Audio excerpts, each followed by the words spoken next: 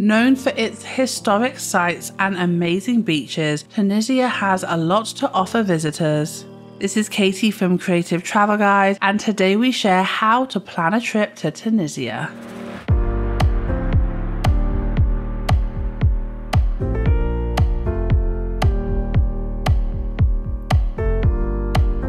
Looking for more travel tips? Make sure to hit subscribe and ring that notification bell.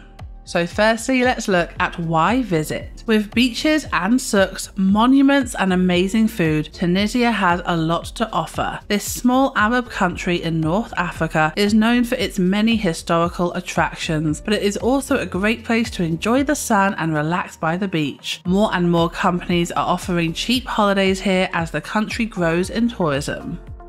So now let's look at the best time to visit. Tunisia has a Mediterranean climate, meaning you can enjoy hot, dry summers and milder winters, but it is fairly warm all year.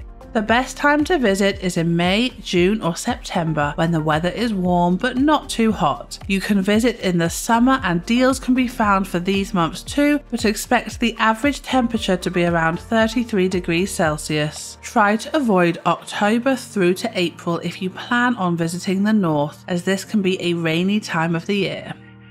So now let's look at getting there. There are several ways visitors can travel to Tunisia. Of course, most people choose to travel by plane to the main airport, with direct flights available from plenty of destinations in Europe and North and West Africa. Those travelling from Asia, the Americas and Australia will have to change over in Europe or North Africa. You can also take a ferry here, with a few different options available from Italy and France. Just make sure to book ferries in advance if travelling in July or August, as these can be more expensive and get booked up quickly. So now let's look at accommodation in Tunisia. When it comes to accommodation, there are plenty of options. So firstly, we have resorts. Alongside the seaside, you will find plenty of beautiful hotels and resorts. Of course, these will range in facilities, but they tend to include pools, activities for children, games, sports, on-site restaurants, and even horse riding classes. Some offer all-inclusive experiences too, meaning you can really relax, unwind, and not worry about how much you are spending. You could also choose to stay in a business or luxury hotel. The main cities are also home to many business hotels. These are good options if you want to experience the city centre and are often near plenty of restaurants. But if you are looking for something a little different, there are options for you too. In Tunisia, you can find plenty of guest houses and rural farmhouses. There is plenty of countryside to be found here, meaning you can experience something different on your trip. Whether it is a local guest house on the edge of a forest or a farm that has been converted to a guest house, there are plenty of unique accommodation options in Tunisia. So now let's look at the best things to do. There are plenty of things to see and do whilst you are here, from famous landmarks to incredible golden beaches, and here are just a few of the best places to visit.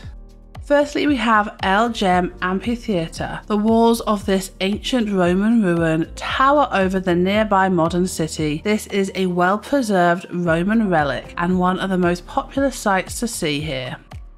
Then we have Carthage. This ancient town is a unique thing to see in Tunisia, home to the ruins of the ancient city and rivaling ruins that you see in Rome. Then we have the Grand Erg Oriental. The Sahara covers much of the country's interior, with the most beautiful part of the desert being the Grand Erg Oriental. The dunes are surreal, forming huge waves of endless sands, perfect for those looking for a dune buggy adventure or camel trek. Then we have Sidi Bou Said. For an alternative to Santorini, head to this photogenic clifftop village. You can explore the whitewashed alleyways and see the colourful blue doors of this cute village and soak up the laid-back atmosphere as the sun sets. Then we have Bulla Regia. Tunisia has plenty of Roman ruins, and the Bulla Regia is another excellent site to visit. The inhabitants coped with the summer climate by building their homes underground, leaving a well-preserved underground city ready to explore.